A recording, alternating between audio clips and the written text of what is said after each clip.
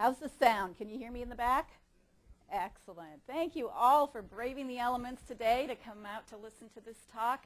This is one that is very near and dear to my heart because archaeology is a subject that I've been passionate about since I was very young. I did get a degree finally in my late 30s in archaeology. Do not have the field experience of the many archaeologists in the area whose work I have come to know and respect. So this is a tribute to archaeology and Civil War history, and it's an overview of where we have come from and where we hope to go. What you see on the screen today is a little bit of promotion for Knox County and our Sesquicentennial Commission.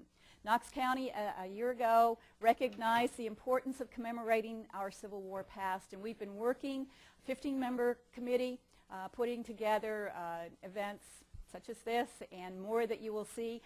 2013 is our big year. That's the year where most of what happened in Knoxville happened, and so that will be our 150th. So look to August of 2013. We have wonderful things going on south of the river that we'll be talking about, and downtown.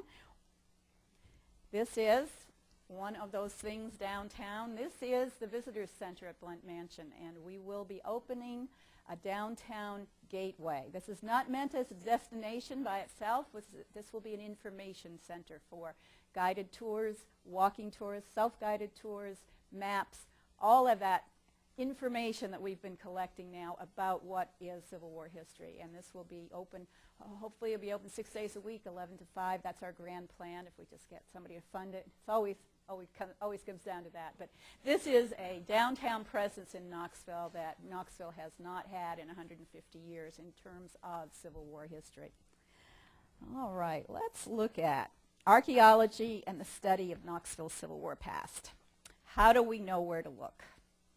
Well, basically we have, this is in quotes, Poe called it his beautiful map. When he received a copy of this map in March of '64, fresh from the printers, he looked at it. He wrote to his wife, sent her a copy, and he said just simply, it is a beautiful map.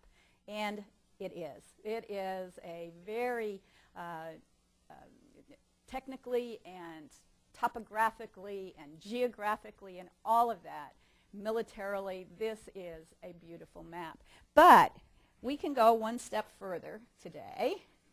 And many of you know we've already done this.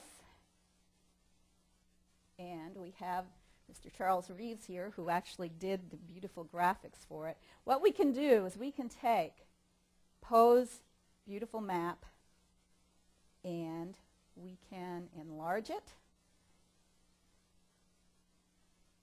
We can fly over it. We can superimpose today on yesterday. These pale lines, I'll go a little bigger here, are the streets of Knoxville in present day. These blue lines and red lines are the Union fortifications and the Confederate fortifications. The railroad is exactly where it was. Kingston Pike is where it was. When you look at the downtown grid, and I'll just move this slowly, you can see that our present-day streets line up with the downtown just as it was in 1863-64. The river, you'd think it would be different or at least wider because of what TVA did back in the time, 20s and 30s, and TVA in 40s even longer. But in fact, the river is very close to what it was. River was called the Holston at this time, same river though, and on the south side of the river, you can see these beautiful details of topography and military installations. This particular one is interesting. There's a beautiful quarry on the Fort Dickerson property. If anybody's ever been out there, you can stand and overlook, and it is a spectacularly impressive natural, well, not natural, it's not natural, it's a hole dug in the ground to quarry stone out of, but underneath it, coincides exactly. The bright blue line is today's water, and the blue line underneath it is a Union fortification. So some of these are irretrievably lost, but, and I'll talk about these piece by piece, because of some amazing things that have happened in the past 4 years, we now have the possibility of saving, interpreting, and making a true community resource of these beautiful places south of the river. Now, let's see. All right, we will go back to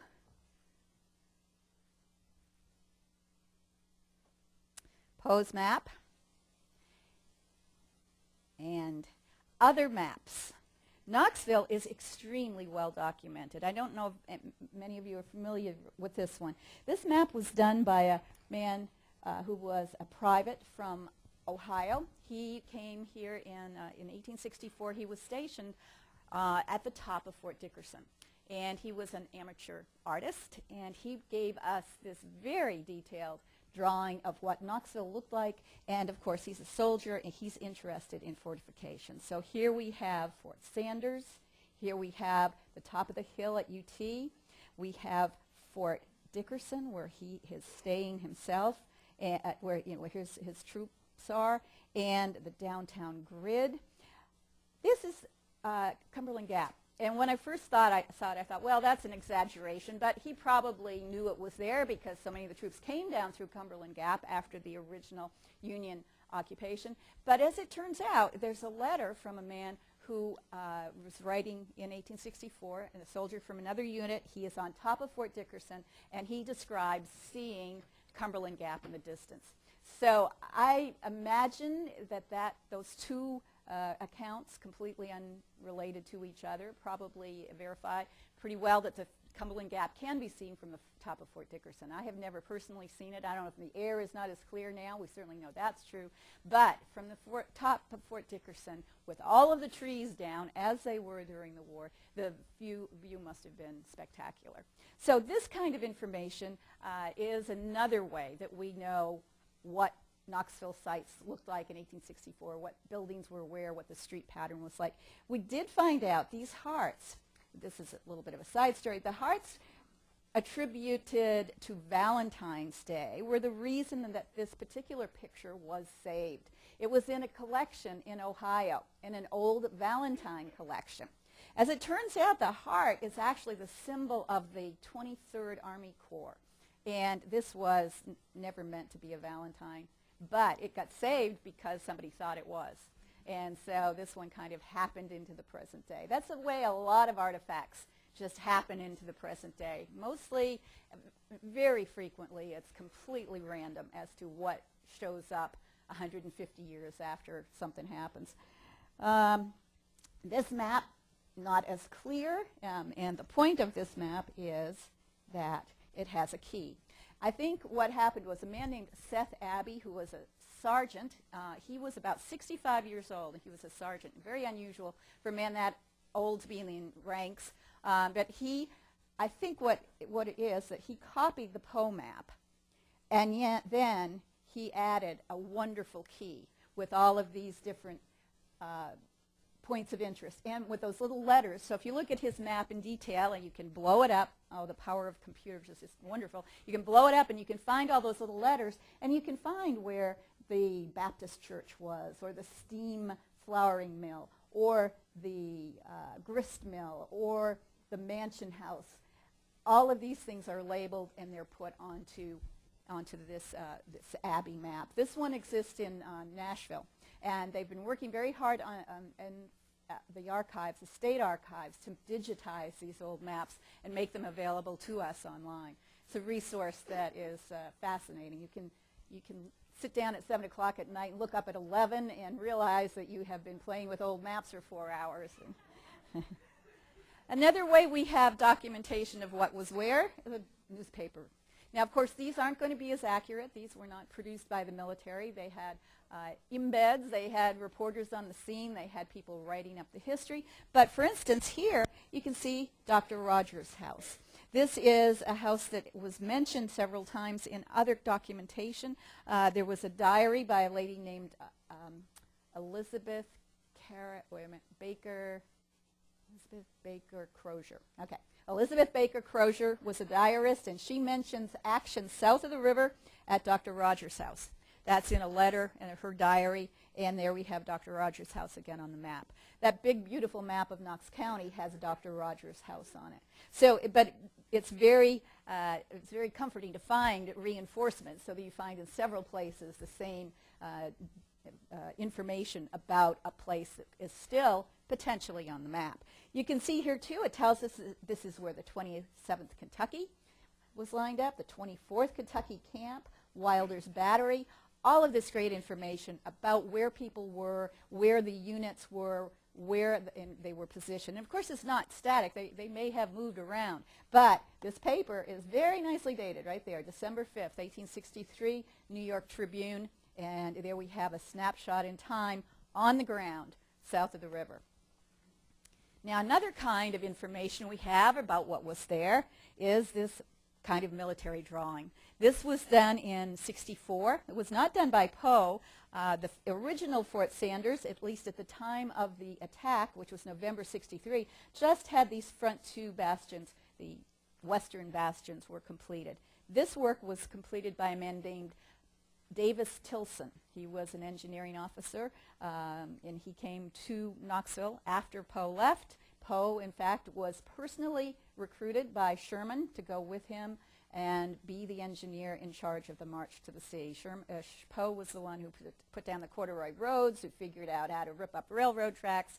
I suspect he's the one who invented Sherman bow ties. If you've ever heard of what they did to railroad ties so they couldn't be used again, you heat them in the middle over a fire, it gets malleable, and then you can pull the tie in that kind of position around a tree. It's a very effective way of making a railroad inoperable. And Poe, because of the work that he did here, Sherman, who got here in early December after the battle was over, met Poe and was very impressed with his abilities. And so Sherman went for a little while to Nashville, but then he went down. He was on the campaign with Sherman. He was in Atlanta, he was in Savannah, he was in Columbia, and his papers are at Library of Congress. He wrote a diary. He was a man with an eye on the future. He wrote extensively, daily, letters, diaries, notation, and he also made sure that all of those papers were donated to Library of Congress. So they are all available.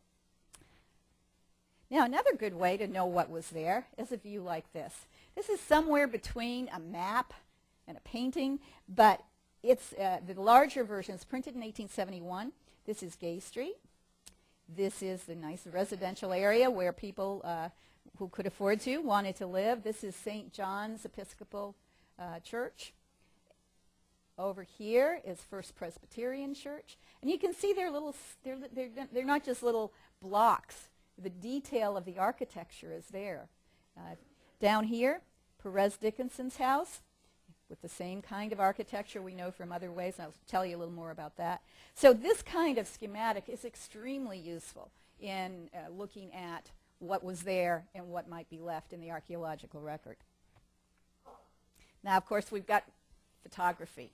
This was a portrait, a painting, a picture, a photograph, 4 panels taken in 1866 by a man named Schlerer.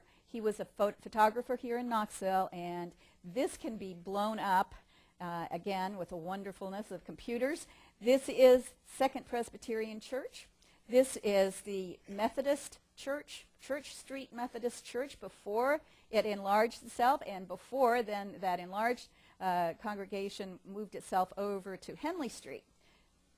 So this is where those two churches were, pretty much across the street from each other. This is the courthouse, Gay Street. Again, First Presbyterian Church, very easy to recognize. The railroad is off in this direction. And of course, there's the river. And this detail, when you blow it up, is amazing. You can see the wash on the clotheslines.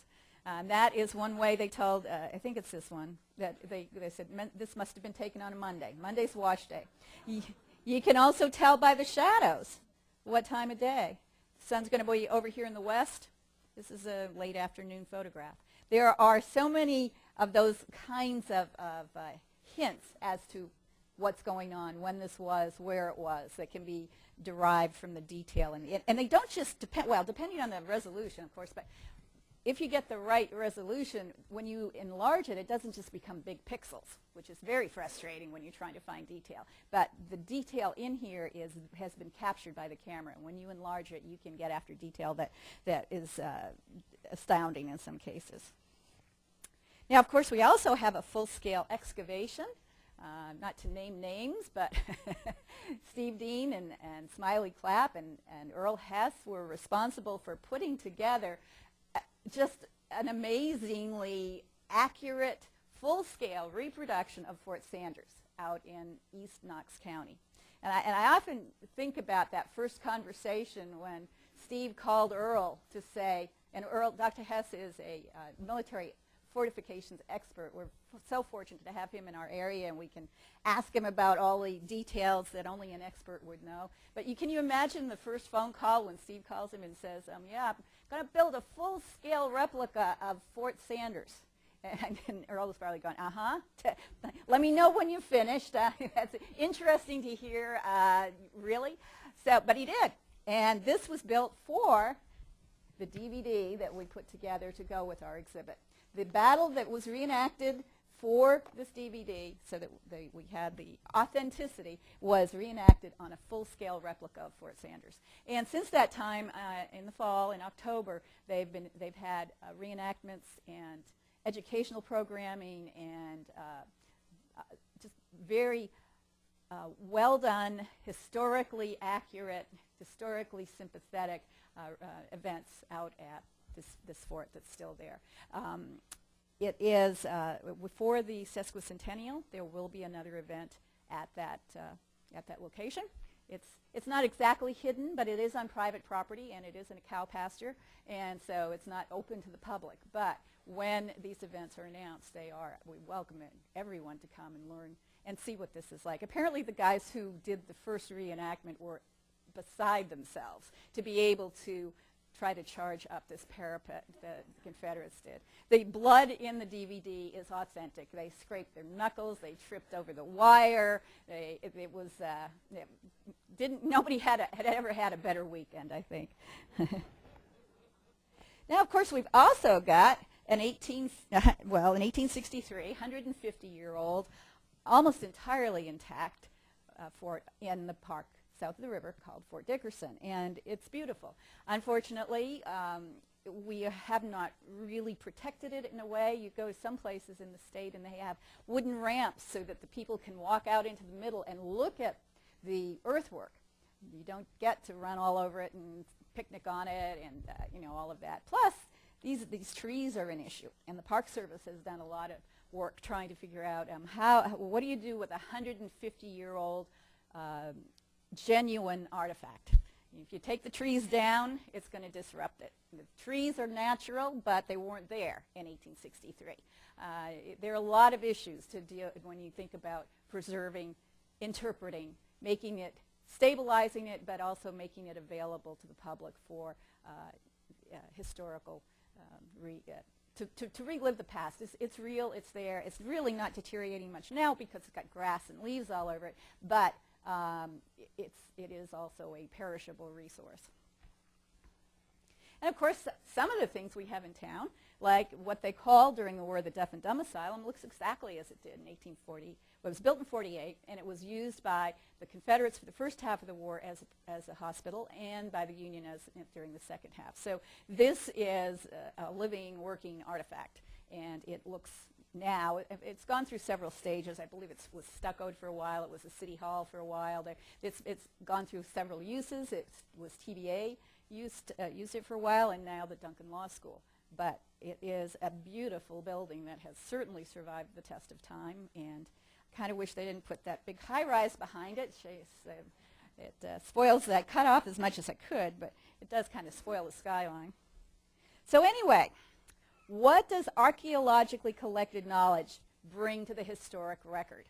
Once we've got all of that, and I didn't even talk about the official reports and the letters and the diaries and those kinds of details, you say, what else do we need to know? How is it that we don't know everything that there is to know about that time period? Why bother digging in the ground?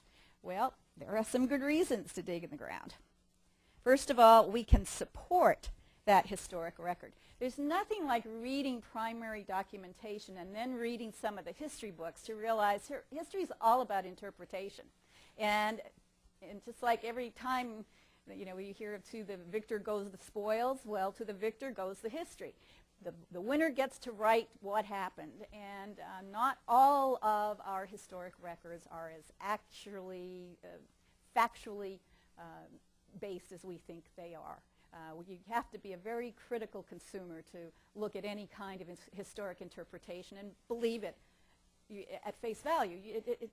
There's no downside to reinforcing what you think you know is true about history, and archaeology can certainly do that by physical remains.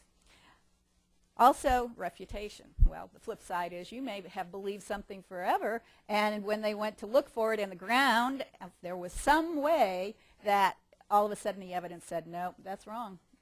That's what you thought. That didn't happen that way. Of course, another thing is you can augment history. Maybe all the details didn't make it into the history books. For instance, the African American history in Knoxville is very sparse, as it is all over the South before emancipation, before written history. So it was oral tradition, oral culture.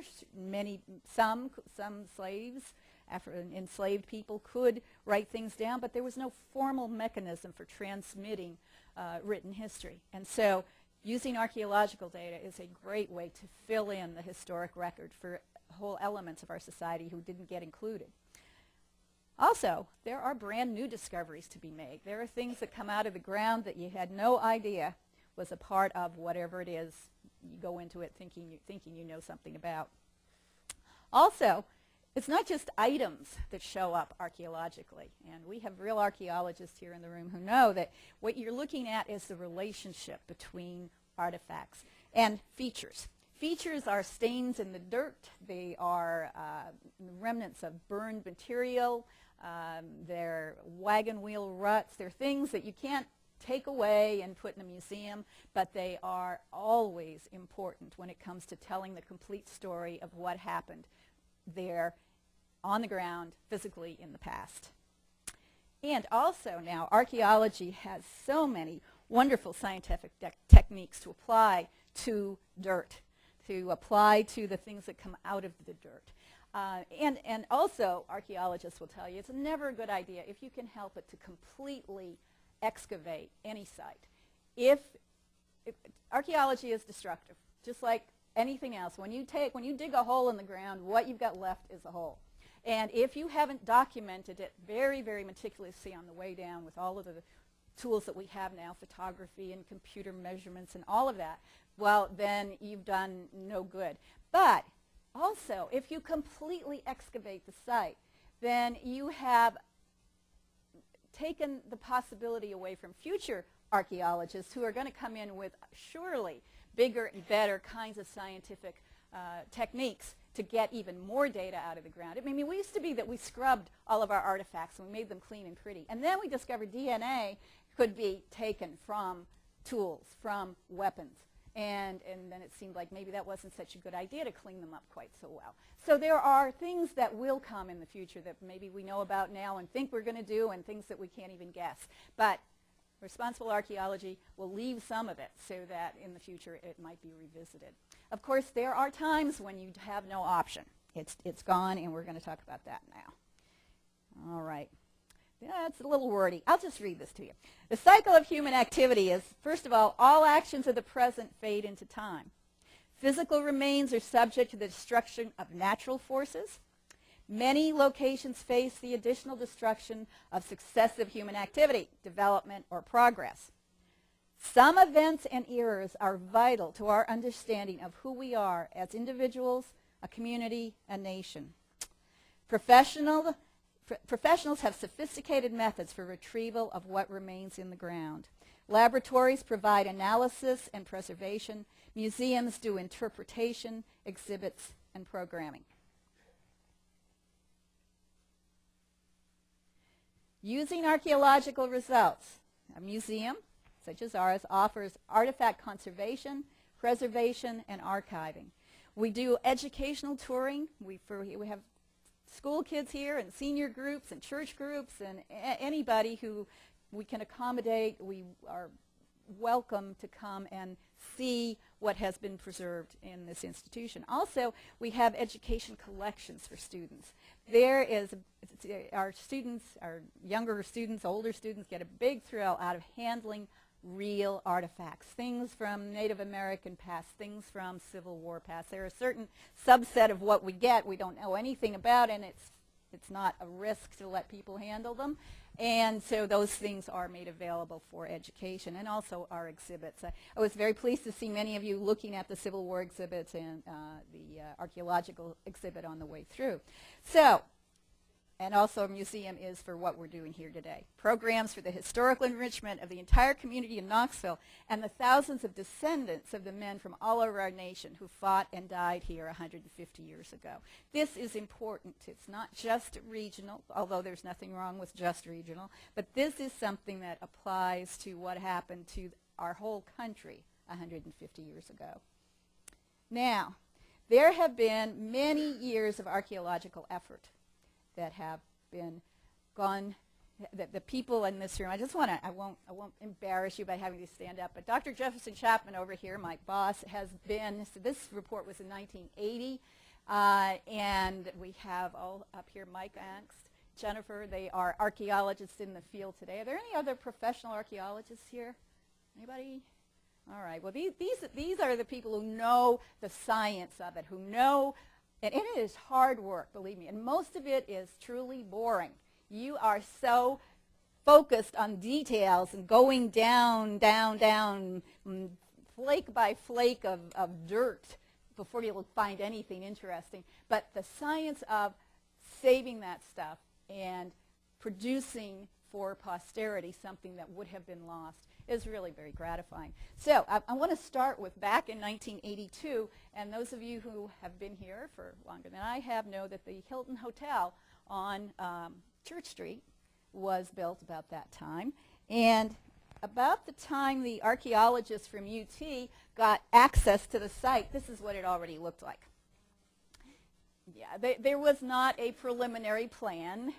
There was I don't even know what the legislation was then. Right now, if you are using any kind of federal money, you're required to do an archaeological impact survey. But I'm not sure if that's the case. Was there federal money with this, Jeff? No.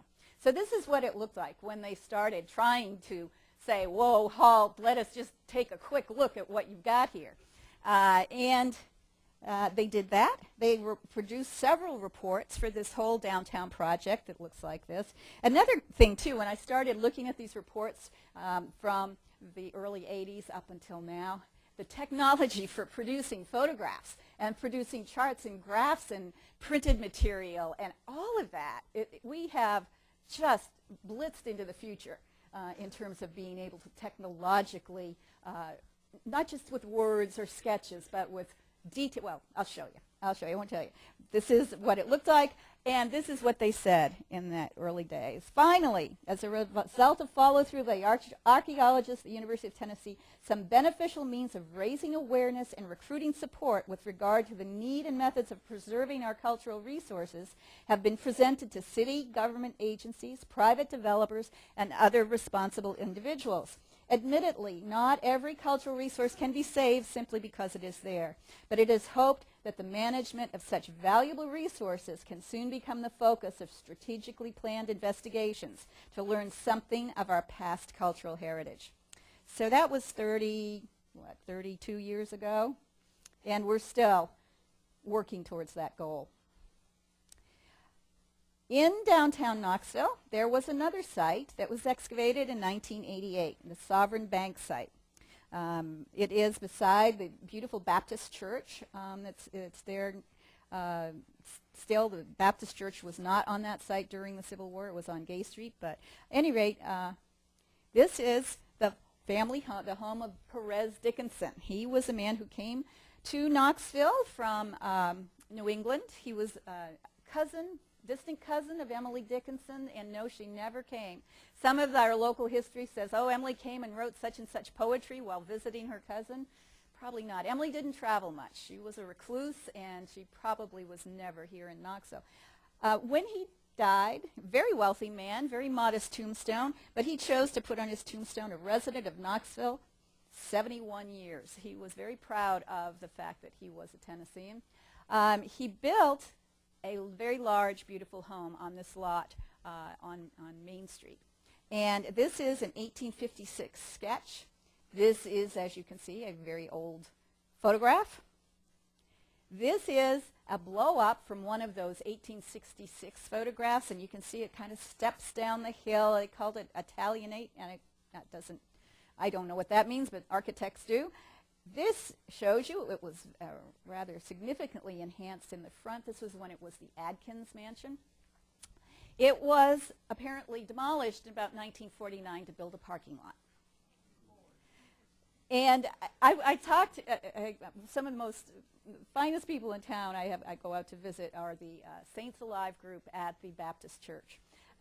We had so much fun. They're very concerned about history and community and all of that. But when I asked them one time about the Adkins Mansion, and they said, well, you know, we had the opportunity to buy it, but it was a lot of money, and it was such an old building, and someone else had put in. Anyway, I thought it had happened within the past 10 or 20 years. But the Saints Alive group, when I realized the average age, and they're talking about what was just happened, 1949 wasn't all that long ago, apparently, in some of the working memories of the lovely members of the Saints Alive group. So when I came out of the discussion, as I said, I thought it just happened. But in fact, it was 1949 when this building was lost. The facts from the excavation. This is one of those times where people actually used archaeological data to look at a sociological issue. That is, was Perez Dickinson a slave owner? Perez came from New England. He came to Knoxville. First he was going to be a teacher. He discovered that it was way more lucrative to be a merchant. And so he went into business with his brother-in-law, James Cowan.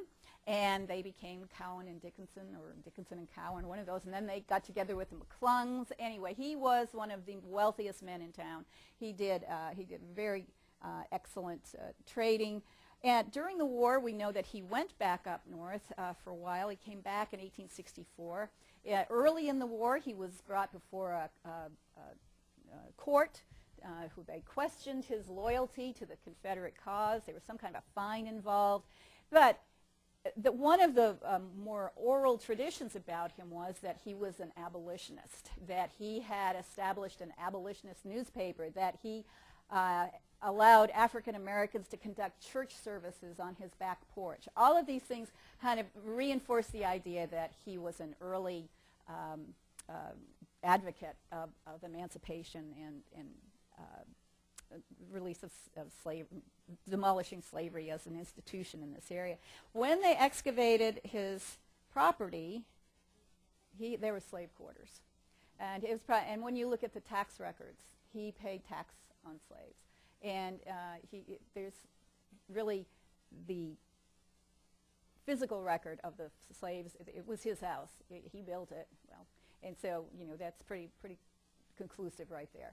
And that's one way where kind of oral tradition, history people think they know, and archaeology can come together and the record can be corrected. There's no doubt that he was a slave owner. And that's pretty much everybody in town. There were no ardent abolitionists. In Knoxville had slaves, domestic servants mostly. The terrain, the landscape was not especially conducive to large-scale farming, plantation. There weren't very many slaveholders with large numbers, and slavery was not a major issue for Knoxvillians, Knox Countyans, when it came to reasons for going to war. Now that does not diminish the issue and the larger scope of the war, but in this area, it wasn't that people were anti-slavery or pro-slavery. It was that it wasn't economically effective. There was no reason economically to have large numbers of slaves. So, but morally or religiously or whatever, most Knoxvillians did not have an issue with slavery. Now the second one, and there were probably others, and I didn't try to do totally every excavation that was out there, but this one was good because in 1993, the Sevierville Hill site, which is on the far east of the south of the river line. This would have been way down here. I realize most of you can't see this, but it's on the south side of the river, and it's about as far east as the Federals put in any kind of fortification. So this site was basically Blaylock Construction, had bought the hill for dirt, and they did, however, very kindly agree to an archaeological excavation and help to fund it. So this is what was going on in 1993. There are some very interesting features. This is a hearth with the logs in it. That's the excavated hearth. Some of the artifacts that came out of it, these things are, there's a pencil lead, and this would be the pencil lead, and this is probably the tooth of a comb, pipe fragment, a whetstone, and this is a tiny little dice, or die, one dice. And these artifacts are actually in our exhibit upstairs. If you look up there, you can see them. These are tiny little things. They are not impressive. They're not musket balls and sabers and that sort of thing, but they do tell the story of what it was like for soldiers living in these, the backside, the city side, backside of the hill. The front side of the hill is defended to the south, so the soldiers are going to live on the back of the hill. And this report produced very interesting information about how these cabins were constructed and what kind of artifacts they left behind. And this is a picture of what it looks like out in our exhibit. Now, this is 2006. This is on the south side of the river, right along Cherokee Trail. Many of you may have seen it going in. After a grueling fight, and this was not something I knew about, actually, at that point. I really didn't know too much of the details, but the land was sold to a developer, and there were people in town who knew a lot about it and who spent hours and hours of personal time trying to get a historic overlay on this property, trying to convince city government that the land was Civil War significant, that there could be some stuff there. But the due process, whatever transpired, I do not have all of those details, but what I do know is this is what the end result was. The big earth-moving equipment went in. There you go. And this is the kind of stuff that came out of the ground.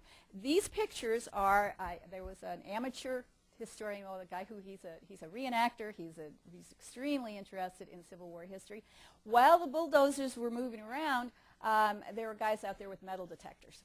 They were trespassing. It was illegal. At this point, it was a done deal, and yet they felt that it was worth the risk, and they were eventually told to move off. But this is the kind of stuff that they were pulling out of the ground. All of these musket balls, the straps, there's one of these cases, and I can't see the details too well, but there's a Whitworth rifle shell, which, if anybody knows armaments from Whitworth, it's a rare beast. It's a long-range sniper rifle that the Confederates had. Stuff like this, more musket balls or mini balls, a fork, buttons. I think he divided them so that the red are Confederate artifacts and the blue are Union. Big artillery pieces. More of that. And this was all way after the fact, but right here is a human jawbone and a human tooth. If this had been reported, this would have shut down the excavation. This is hallowed ground. This is a Civil War veteran. That's all we know of there. There was not a full skeleton excavated, or if there was, it was gone. The man who showed me this stuff said his brother-in-law has way more than this in his garage, and it's an opportunity that we missed. It was by the time all of the legal process and the opposition and whatever we did as a community to try to at least survey it before it went to condos, that did not happen. So things got better. All of a sudden, the economy fell apart. and the property went back on the market. I guess that's a good thing in some ways, because in 2008, was it 8? I can't remember what this year is. Anyway, the Aslan Foundation and Legacy Parks Foundation have gotten together, and we have an unexpected second chance for that property south of the river. In 2009, we hired the archaeological expertise of MacTech, and they did, and this is the Civil War Roundtable and the Aslan Foundation, and we did an archaeological survey of Fort Higley.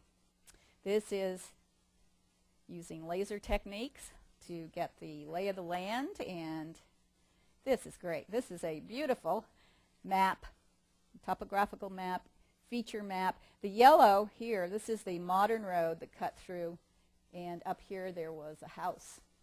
But the rest of these things are Civil War era, and they are just where they were, and it's very nicely preserved, at least as a geographic location and fortifications. Again, you can see the detail that went into this.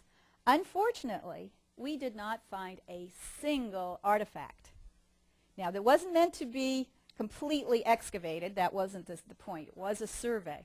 But this area had been so thoroughly metal detected that there was nothing left. There was one tiny piece of barbed wire, and barbed wire is post-Civil War, about this big, and a pop-top. That was it. And we hear that there are basements all over Knoxville marked Fort Higley that have stuff. And you know, that if it was going to go condo as it was supposed to, well, those things we would say, well, thank goodness that somebody saved it before it got demolished. But since we had the chance to do archaeology, we're very disappointed that there was nothing left to augment the information that we have about this site. However, this site is saved, and it is beautiful, and it is being interpreted, and it will be part of the 1,000 acres south of the river, starting up at IAMS and going down to the UT Medical Center that Legacy Parks is working on. The amount of community involvement and support, the trails, the biking club, I think it is, the Smoky Mountain Biking Club. Is anybody here from that group? Anyway, apparently these guys can put in a trail in a weekend. It is an incredible asset for an urban area such as ours to have this acreage with the historic sites, the history, the beautiful Tennessee woodlands, the views from up there, the river. It is going to be something this community can be very, very proud of. Now, we did a second archaeological survey at the Higley property. This is near Log Haven. And this was done the next year in 2010. We had a beautiful old historic hearth chimney. This is what the excavation looked like. In front of the hearth, there was an area called it's either a vegetable cellar or oh, there's another good name for it. Any help? Root cellar. That's it, root cellar. And it's just a natural collection site for things that fall down on the floor, fall through the cracks. Maybe even they might have swept the floor and things might have gone into here. But there was a lot of stuff in here. I was personally hoping for a femur with a mini ball in it because this was supposed to be a hospital site. We had the opportunity to talk to a lady whose father bought the place in 1944. And when I called her on the phone, the first thing she said was, it was a Civil War hospital, you know. And I said, well, I'd heard that, but how did you know that? And she said, well, the man who sold it to Daddy said that it was a Civil War hospital. So, okay, and we'd had indications in the records that now a hospital in Civil War times really just means anything with a roof. Some place to get the guys in out of the elements. And on the 25th of November, 1863, the Battle of Armstrong Hill that produced all of those artifacts that you saw that came out through the red dirt, there were casualties. And it makes sense that one of the very few buildings in the area would be used for casualties. However, once again, the Civil War, if there had been Civil War artifacts here, we did not find them. We did find some great stuff. This, for instance, is the sill of the original cabin. I asked the lady about who had lived there, well, what about the historic cabin on the site? And she said, well, I didn't know any cabin. I never saw a cabin. And we had already known that there was this pile of logs from a historic cabin that somewhere in some kind of effort to preserve, people had stacked them, had numbered them. There had been a cabin on the property, but the lady who lived there said she had no idea. She'd never seen a cabin. As it turned out, those sills, the hearth, the original settler's cabin, which was probably built in the 1820s, had been completely enclosed by the house that that built up around it. So when the house that was from the 40s, 30s, 40s, was demolished, inside was a settler's cabin. That's not unusual. That happens in East Tennessee really quite a lot.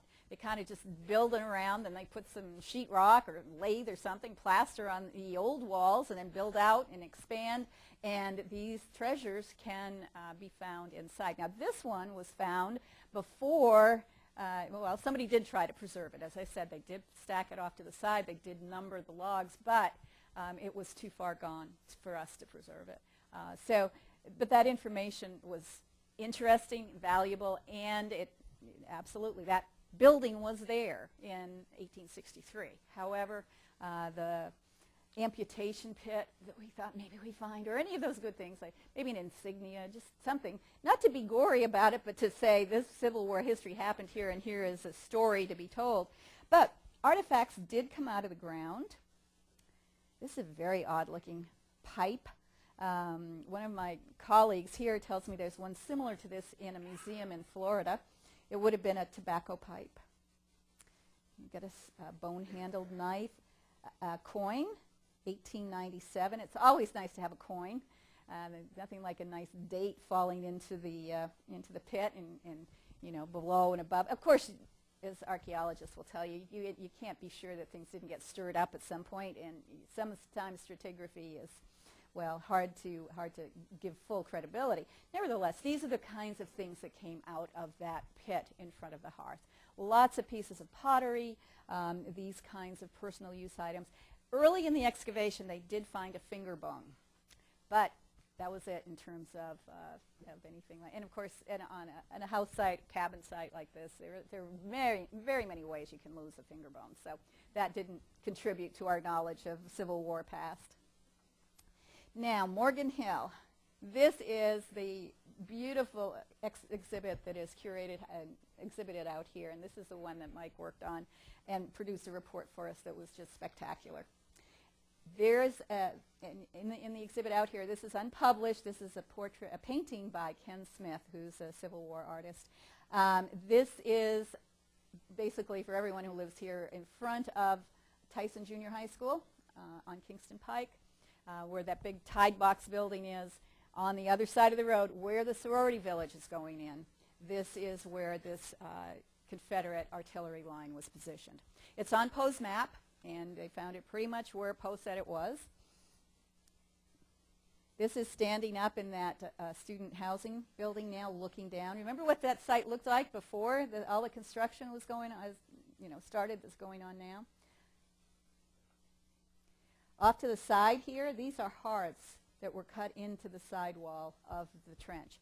It's November. It is freezing cold. The troops, Longstreet's troops, some apparently were picked up in Chattanooga, and Earl will keep me straight about this, but they weren't all necessarily from Virginia summer, but many of them came down on the train from Virginia with summer uniforms.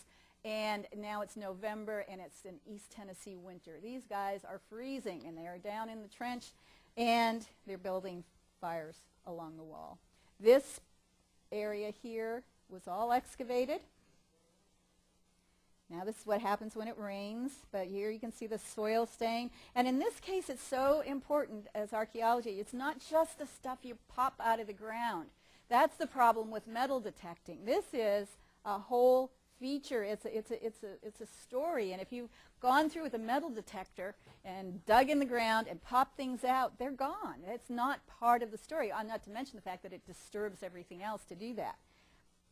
Oh, and such a great learning opportunity. These are the archaeo kids from the museum here. One little boy found a part of a bottle, I think.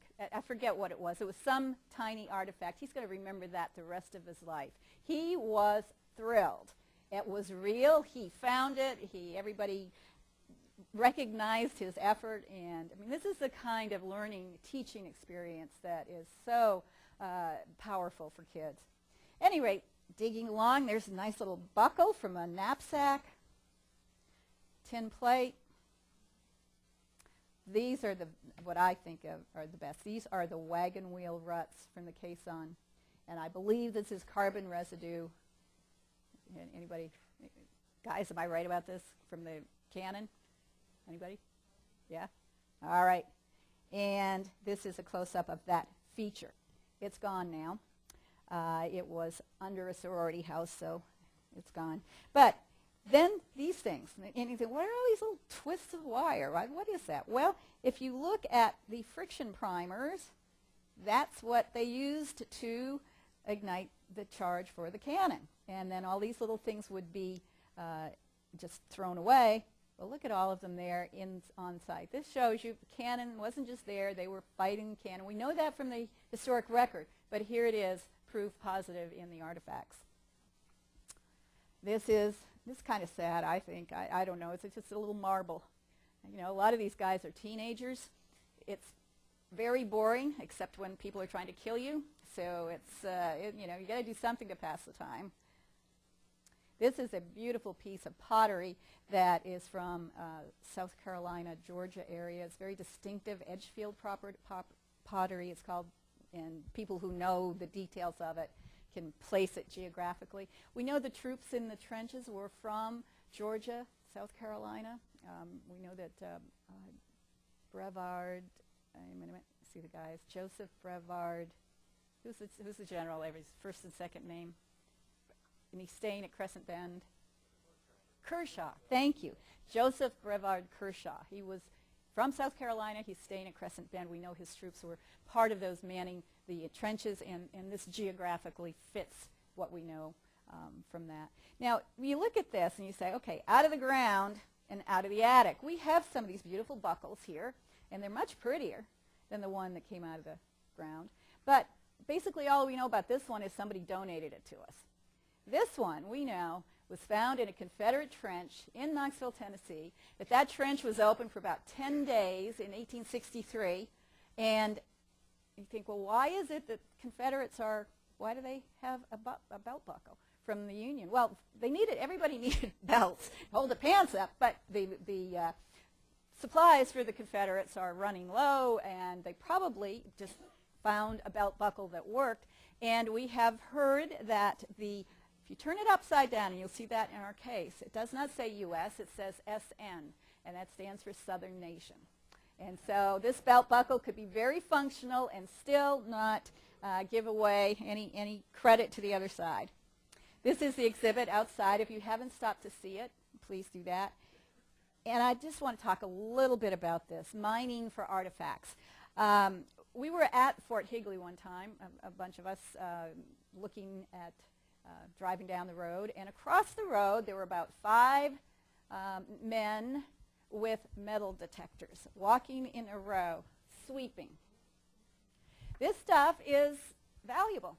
You can get online and you can sell it, and people do. I want to show you this picture.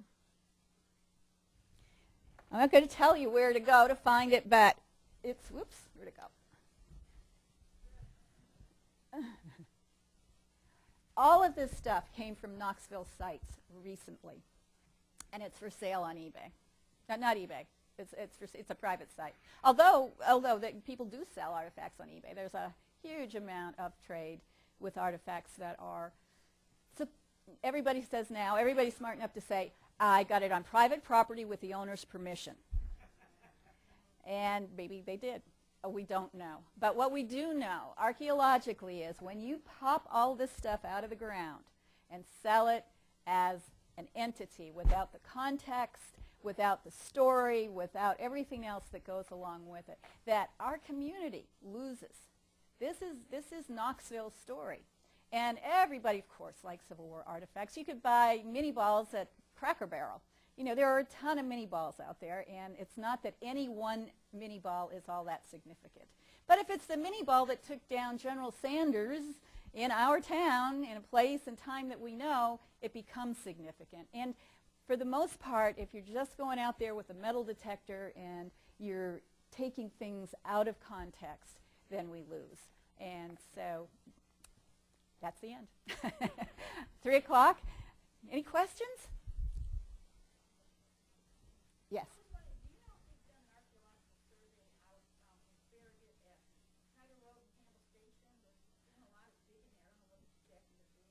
I don't know.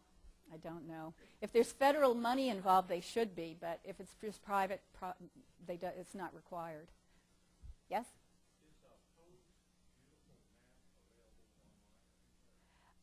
Yes, it is. The Library of Congress has many maps online, and you can go and find that particular map. It was published in the 1890s as a part of the official atlas that goes along with the records, and it's easily, you can download a copy of it. But just to promote ourselves a little bit, the overlay present-day maps, they're available upstairs. Yeah. Any other questions? Yes?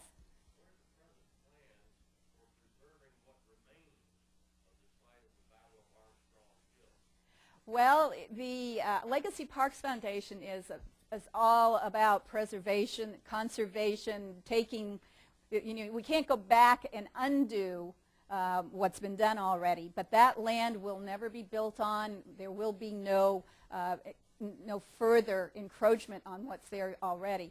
As for planning to excavate, if there's there are some visible earthworks, that sort of thing. There are no plans to do any further excavation of what's there. In fact, most of things now that are left as they have become over 150 years, if they haven't been disturbed, it's not going to deteriorate very much more than now. And that site, there were no structures, but there may well be artifacts and a distribution. However, there has not been a plan put into place to go after any of those. Hmm?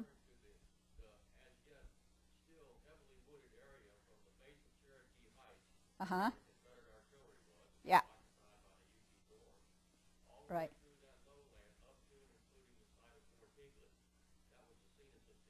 Oh, it was. That's right. Yes, absolutely. It is saved. It is absolutely saved. Legacy Parks did that for us.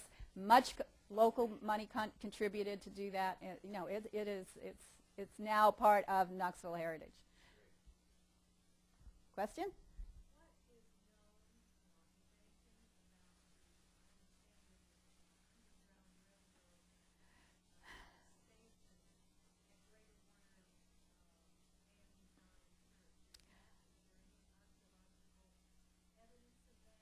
I don't know of any studies done there. I do know that about the Underground Railroad, there was a very good publication put out at the state level by our state historian about Underground Railroad activity in the state of Tennessee. And of course, coming from the deep south to get to Ohio, you pretty much have to go through Tennessee.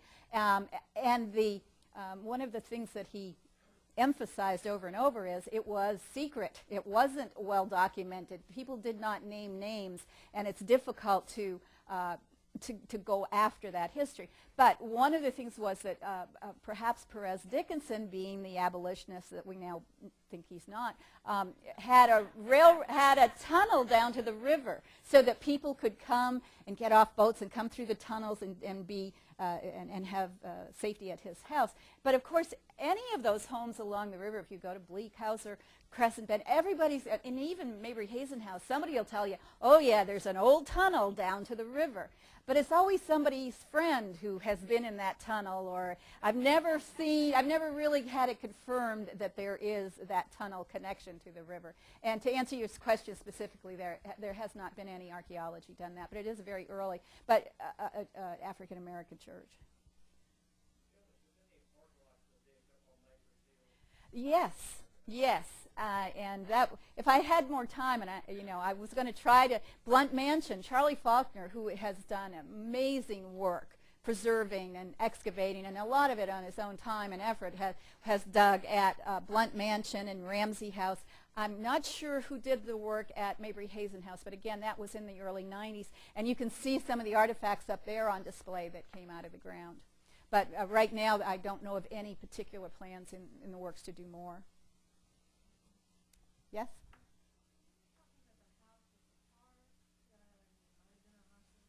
Uh-huh. It was the Higley cabin site. And it's part of the Fort Higley property. Yes?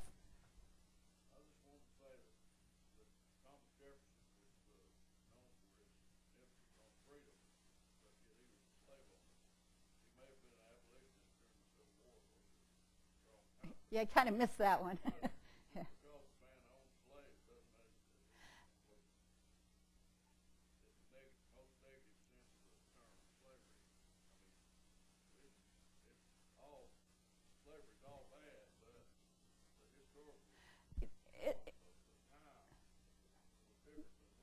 Well, yeah, so many of the things that we try to project into the past from today, we're not going to get absolutely correct. That's true. George?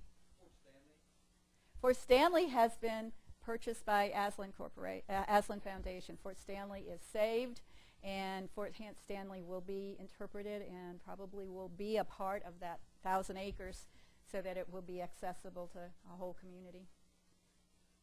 Yes. Oh, I'm sure. Yeah. Yeah. It's everywhere. There's a huge show in Nashville every year. And you can buy everything from $75,000 rifle to some mini balls off the back of a truck that some guy just popped out of the ground and is selling for, $1 a piece. Civil War artifacts there are many of them. And it's a huge, there are many levels of how that interferes with the community's heritage. Yes.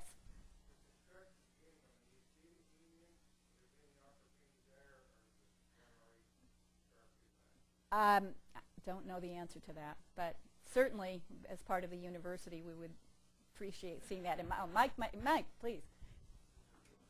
You're working on it. Mike works for ARL, Archaeological Research Lab, which is UT's archaeology professional group, and the ones who did the wonderful work at Morgan Hill and at Higley Cabin Site. All right, we're starting to lose people, so I thought I probably better call a halt to this, but I'd be glad to talk to you afterwards. Thank you very much for coming. Come back next month.